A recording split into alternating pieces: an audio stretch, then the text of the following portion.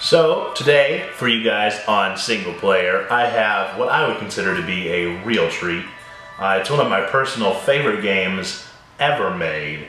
I have always adored this game, and the other day I was snooping around the internet and I discovered that they're in the works of another of the incredible Pikmin series games. They didn't announce any kind of official information about when it may not come out or whatever, but there's a chance there's going to be a new one, within the next couple of years, and I've always been such a big fan of these games.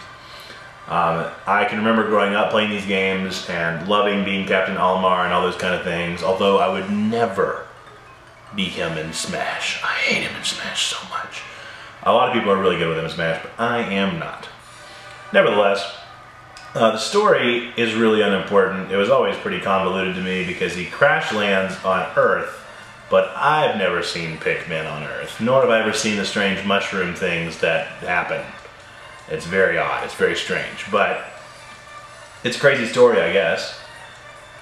So, yeah, basically he crash lands and all of his ship is torn to pieces, and so you are found on this impact site where you, Olimar, have to find all of these parts, and you need help because it's a dangerous, dangerous land. I think that if there was anything amazing about this game, oh, there he goes, he's like, oh no! If there's anything that is the most incredible about this game, it is the soundtrack. I don't know how well you guys can hear it, but it's an awesome soundtrack. So while traveling through space, my ship was struck by a meteor. I must have blacked out. I woke on the surface of a weird planet, or Earth. With so many parts lost, the skeletal hull of my beloved dolphin is a painful sight. The engine is gone. I'm stranded. To make matters worse, my atmospheric sensors indicate this planet's environment contains high levels of poisonous oxygen. So basically, he can only do this in 30 days. So it made a time limit factor on it, which made it just that much better. So I gotta go find the Pikmin. Forget where he was. Is there a way to zoom out? I felt like there was a way to zoom out in this game. Oh, there we go. So now I've discovered the little Pikmin hut. This game was super fascinating because it was so unlike anything that had ever been done before. It was the first of its kind, really. This military-based game where you literally just recruit all of these different little critters, and you have to wait for them to grow, and there's time limits, and there's everything. I mean, it's really just such a smart game. A little pro tip here: if you wanted to, you could wait for like a good little while, and his leaf will grow into a flower. I don't know if I'm gonna let him wait, and they'll be faster if they have little flower heads. He likes to write in his little journal, but I'm just gonna pluck it out of the ground. So there we go, I got one little red Pikmin. And I love these little cutscenes every single time, where I did the adorable little cutscenes of like, this one has a little nose. And so the name comes from, like is what it says here, the name comes from the carrots that he loves back on his own planet, known as PIK brand carrots. They look like carrots, so he names them after them. So yes, there's a lot of controls as far as these guys go. A lot of different things. Yeah, I knew I could control the camera. Only I may not have the camera set up right on this. Oh, hello. I seem to remember I could, like, chuck them. Yeah. Okay, so yeah, so we can climb different areas, things like that. There's this little whistle that it just makes this little marching sound for whatever reason. And whenever they do that, you can guide and direct them in a circle. So it's always pretty nice. So anyway, yeah, I get the cutscene. I already know all that stuff. I wanted to attack this flower, because I'm making more Pikmin today, yo. Come on, grab this thing. Okay, so it just takes one to carry it. If you want it to, whenever I start getting more and more Pikmin, if I want it to really start doing stuff, it'll go much faster if I assign more than one. I probably should have played something a little more interesting than the tutorial level. Maybe what I'll do is I'll play this game some, I'll give it some time, and then I'll post another video of how far I've gotten and show you guys some fun stuff. But I just remember loving this game. I remember it being so fun and so silly and so artistic It's, I don't know, it's very different, that's for sure. Day one is always pretty nice to try and do as much as you can because you have just tons of time. Oh, there's a piece, there's something I need. Oh, there's little bugs in these flowers. And there was so much about this game that I just do not even remember. I remember there was a way that you could like rustle around in these leaves and stuff. And if you rustled around in them enough, like honey or something would come out. And whenever the honey came out, they could suck it up and automatically all become flowers or something along those lines. See, I mean, look at all these red guys that I've got already. I already got all these big boys over here.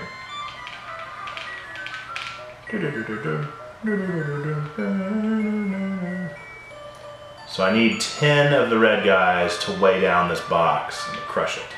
I know that you may be wondering why I'm not going ahead and plucking the red guys. I'm going to see if I can't wait for them to grow to flowers. Or at least buds or something. Come here, buddy. And sometimes Pikmin are just bothers. I don't want to make you guys wait. By the way, if you kept pressing A whenever you were picking things, it would just keep going. You wouldn't have to pick each one individually. It would just be kind of like a constant loop. It's a pretty nice way to do things. So yeah, see, I can assign more than 5 and it'll go much faster than if I only assign 5 to it. But it'll give me 10 Pikmin for this 5 block, I'm pretty sure, which is pretty convenient. Also, it won't let me assign, oh yeah, it will. It'll let me assign 9. So anyway, eventually in the game, it's pretty cool. You get 2 different types of Pikmin, and all the Pikmin can do different things. They all have different kinds of advantages. So for instance, the red Pikmin can do things that that are around heat. So they're better able and better prepared whenever it comes to whenever it comes to like these flamey rock things that you happen upon eventually. It allows you to be able to do that and be able to use those, which is pretty convenient. There we go. Okay, I thought they squashed the box, they just pushed it out of the way.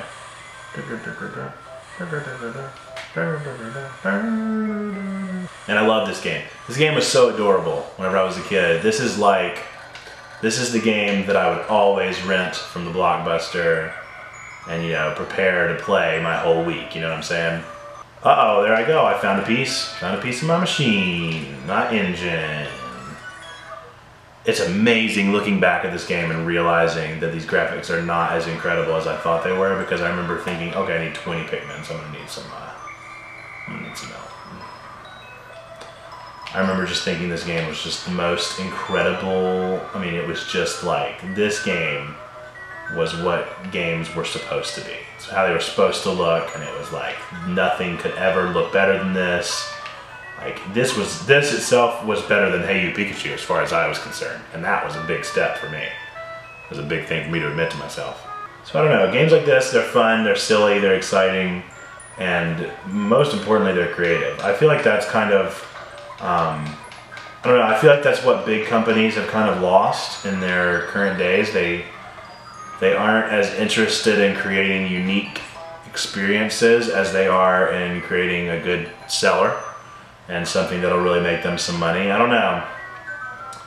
I kind of think this is where the indie market is kind of advantageous, and this is where indie games come in handy, because they are the creative games, they're the creative juices, as opposed to, they're not worried about how much money they're gonna make, they're worried about, you know, bigger deals, bigger items, as far as making something that they're proud of and making something that kind of revolutionizes whatever they're doing.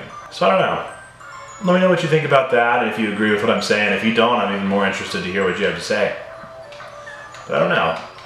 I think that there are advantages and disadvantages to kind of the level of processors that we have nowadays and the level of systems and business that video game design has become.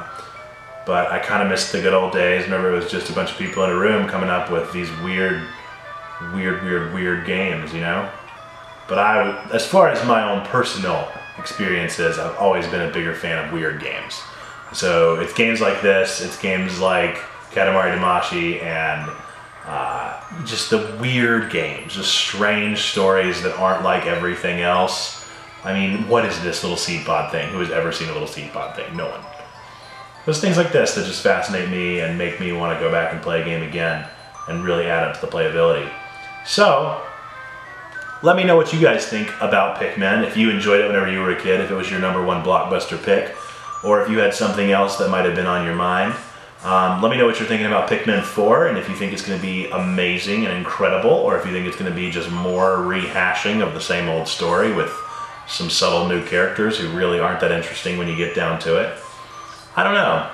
I don't know what it'll be exactly, but I know that if I am able to, I will definitely look into playing this game because I have a big passion for Pikmin. Between the soundtrack and the art style and the gameplay, I've always found this game really fascinating and fun. And I definitely plan on continuing to check it out and to play more of them. So I hope that you guys will join me as I go down that path of video gamedom. And I hope that you guys have enjoyed this episode of Pikmin. If you enjoyed this, please let me know and I'll put out more of these because I think they're fun to make and I adore this game. So if you want to see more, let me know. I'd love to put out more. Otherwise, I'm just going to let Olimar try and escape from here on his own in 30 days, and who knows?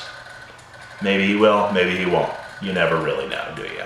But we haven't even met the weird mushroom creatures yet, so I definitely want to play more of this game. Great stuff. I love Pikmin. Please check out Pikmin if you want.